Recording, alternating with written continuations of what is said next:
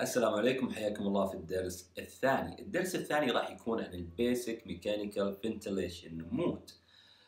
لكن قبل لا نبدأ فيه هنراجع شيء بسيط في الدرس الأول. تكلمنا في الدرس الأول عن البيسك باراميتر، وتكلمنا عن التايدل فوليوم the amount of air going to the patient، ويوجد لها اوبشن آخر لإيصال التايدل فوليوم عن طريق البريشر. ممتاز.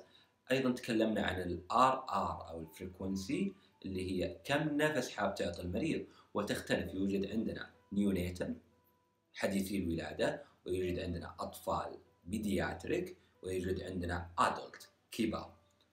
بعد ذلك تكلمنا عن ال BIP Peak Inspiratory Pressure، تكلمنا عن البيب، تكلمنا عن الآي تايم والآي إي ريشيو. فيفترض أنك يكون عندك معلومات لو بنسبة 60% عن البيسك باراميترز هذه عشان نستطيع إكمال الدرس الثاني بدون أي تشتت. طيب، في بداية الأمر خلونا نتكلم عن البوزيتيف فنتيليشن أو البوزيتيف بريشر فنتيليشن والنيجاتيف فنتيليشن. كإنسان لست على جهاز التنفس الاصطناعي، فأنت تتنفس نيجاتيف فنتيليشن. ماذا يعني نيجاتيف فنتيليشن؟ الدايفرام هينزل إلى الأسفل، عملية دخول الهواء هتتم، ثم الدايفرام هيصير له ريلاكس وعملية خروج الهواء هتتم. أنا جايب قطعة هنا معايا عشان نسهل عليكم الموضوع. أوكي، ريدي؟ جاهزين؟ بسم الله. الآن أنا لست على جهاز التنفس الاصطناعي. إيش اللي راح يحصل معاي؟ التالي: راح ينزل الدايفرام إلى الأسفل، بعدين passive exhalation diaphragm هيصير ريلاكس مرة ثانية، مرة ثالثة، هذا يحصل في ال normal ventilation. That's why they call it negative ventilation. البوزيتيف بريشر فنتيليشن هي عملية ضخ الهواء إلى الرئة، وهذا اللي قاعد يحصل مع أجهزة التنفس الاصطناعي. إحنا اللي نضخ الهواء والفوليوم والباراميترز والأرقام هذه إلى المريض ونتحكم بها. لذلك يجب أن تكون دقيقة وتكون فاهم أنت إيش قاعد تسوي والأرقام هذه ماذا تعني.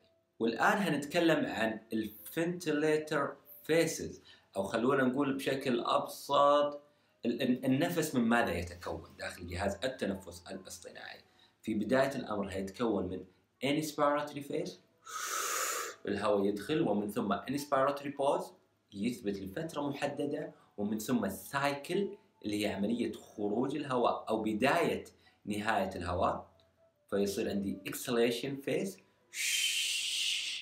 exhalation pause تثبت، ومن ثم نرجع من جديد inspiratory أو inspiration phase، inspiratory pause تثبت لفترة محددة، ومن ثم expiratory phase، ومن ثم expiratory pause.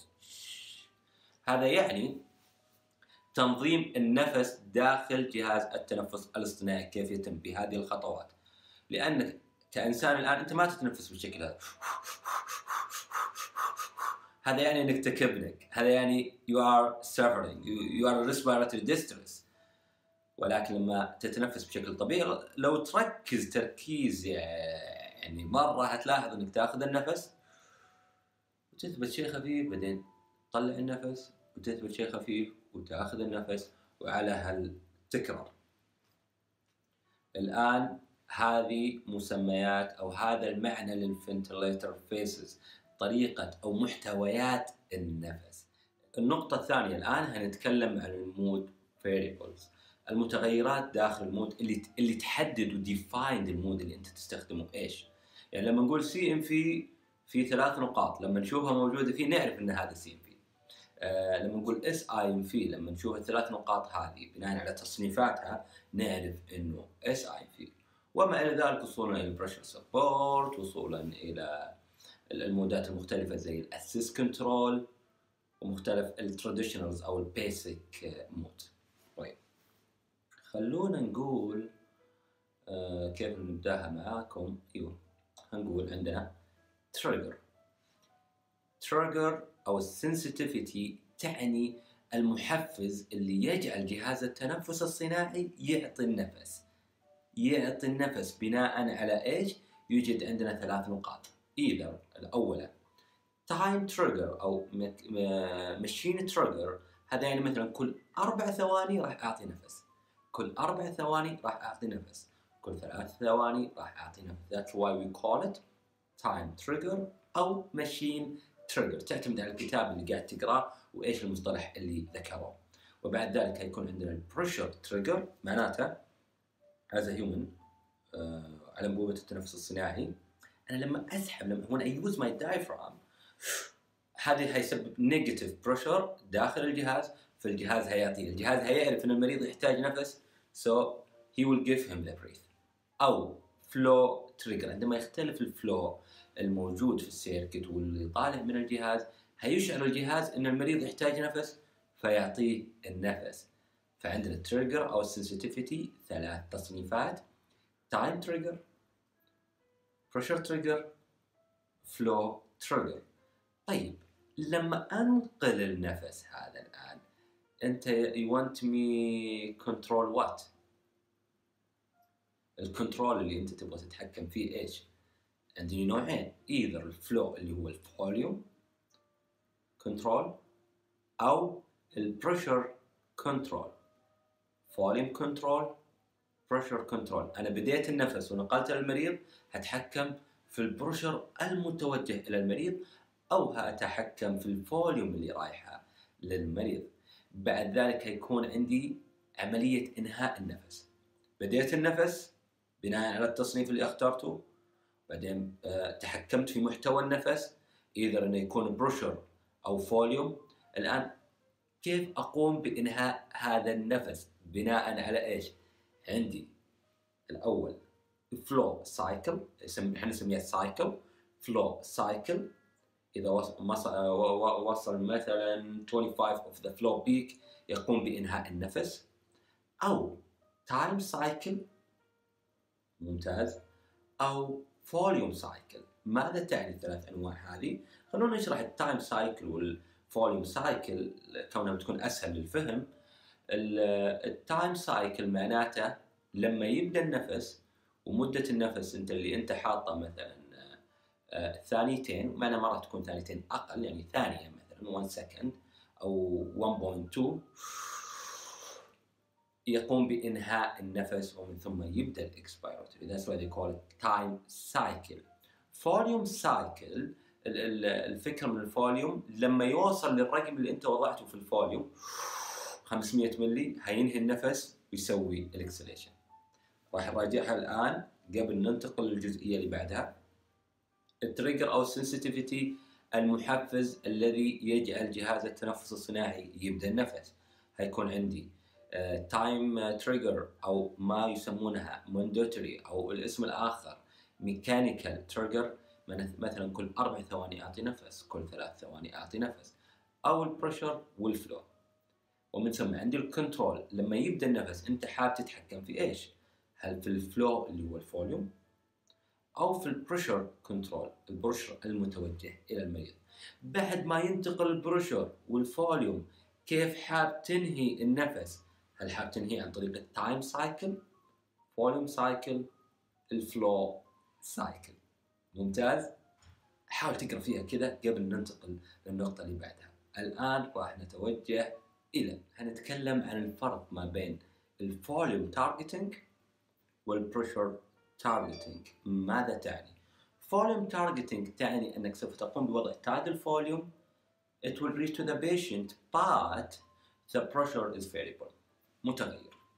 أوكي؟ ما أنت متحكم بالبريشر. لما تقول لي pressure targeting هذا يعني أنك متحكم بالبريشر ولكن الفوليوم متغير. ممتاز. طيب تقول لي يا خالد الفوليوم متغير بناء على إيش مع البريشر؟ بناء على lung compliance. لما تصير lung compliance is good و high lung compliance، and lung compliance can go up and down very easy, it's gonna increase the volume.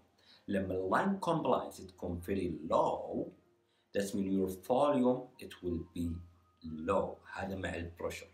مع الفوليوم targeting اللانج كومبلاينس لما تكون هاي، يعني الكومبلاينس تبعك is very good, very easy to inflate, the pressure need is low. ولكن لما يكون عندك lung compliance is very low، يعني you have stiff lung, the pressure you need to reach your tidal volume التارجت اللي انت تبغاه it will increase. طبعا في المانجمنت وفي الادفانس بنقول لكم ايش الخطر في هذا الموضوع وايش لازم نركز عليه، بس الان ركزوا على النقطه هذه. Volume targeting, that means you will set the tidal volume but the pressure is variable. Pressure targeting, that means you will set the pressure but the tidal volume is variable. بناء على ايش يتغير الفوليوم وبناء على ايش يزيد البريشر؟ على اللاين كومبلاينس اللي شرحتها قبل قليل. الان خلونا نروح للنقطه الاخيره في الجزئيه الاولى في الميكانيكال فنتيليشن او البيسك ميكانيكال فنتيليشن مود، اللي هي the type of breath. تتصنف او تصنف الى 3 انواع. النوع الاول راح يكون mandatory breath، اجباري. السورس اوف تريجر، كيف يتم نقل هذا او كيف الجهاز يعرف؟ عن طريق التايم سايكل او ما تسمى ماشين سايكل، يعني كل 4 ثواني راح اعطي نفس وتستمر هذه السلسله، كل 4 ثواني نفس اجباري، كل 4 ثواني نفس اجباري. لاحظ اني قلت اجباري وتستمر، هذا يسمى mandatory breath. الليفل اوف سبورت فولي سبورت، فانا اعرف الاي تايم كم واعرف التايدل فوليوم واعرف البريشر by using the pressure. That's why they call it fully support. Assist breath. السورس اوف تريجر المريض نفسه. المريض نفسه he should order, he should ask for the breath. كيف يطلب النفس؟ عن طريق either الفلو تريجر او البريشر تريجر. الجهاز يبدا يعطيه، الجهاز يبدا يعطيه. ممتاز. So the patient he should ask the breath. الليفل اوف سبورت either انه يكون fully support او يكون partial support. واخر نقطة او اخر نوع من البريث راح يكون عندنا spontaneous breath. spontaneous breath السورس اوف تريجر، نعم، لان المريض هو يتنفس بشكل طبيعي لكن عن طريق انبوبة او عن طريق التريك. It's depend on the case، يعني نتكلم عليها في المودات، ما نبغى نتشتت الان، لكنها spontaneous breath. الليفل اوف سبورت none. فعندنا mandatory breath، assist breath، والنقطة الأخيرة اللي هي spontaneous breath. الآن خلصنا الجزئية الأولى. الجزئية الثانية راح تكون عن المود. هنبدأ نتكلم عن CMV، Assist Control، SIMV، Pressure Support. 4 CMV، Assist Control، SIMV، Pressure Support. لما أبدأ أتكلم في الجزئية الثانية لابد أنك تكون راجعت النقاط هذه اللي ذكرتها، رحت المرجع إيجن Fundamental of Respiratory Care، مهما كان المرجع اللي ذاكر منه والريفرنس، وبدأت تفهم إيش قاعد يقول خالد، إيش المصطلحات هذه، إيش يعني type of breath، إيش يعني النمط النفس، عشان لما نبدأ نتكلم في السين في ونقول it is mandatory breath تصير عارف what is mandatory breath. ولما نقول SIMV it's mixed between the mandatory and assist مثلا، أو لما نقول مثلا assist control أو AC هو يبدأ النفس بالشكل كذا ولكن المدة هذيك time cycle أو volume cycle أو whatever كان المود عليه. لذلك انتظرونا في الجزئية الثانية. والآن خلوني أبدأ أمنتج الفيديو عشان يظهر لكم بشكل سلس ونضع بعض الصور وبعض الشروحات عليه. good luck. خلوني أهم شيء أشيل وين راحت دي. شيل رجعها القطعة هذه في المجلس عندنا عشان لا يقلب علي الوالد. يلا يعطيكم العافية.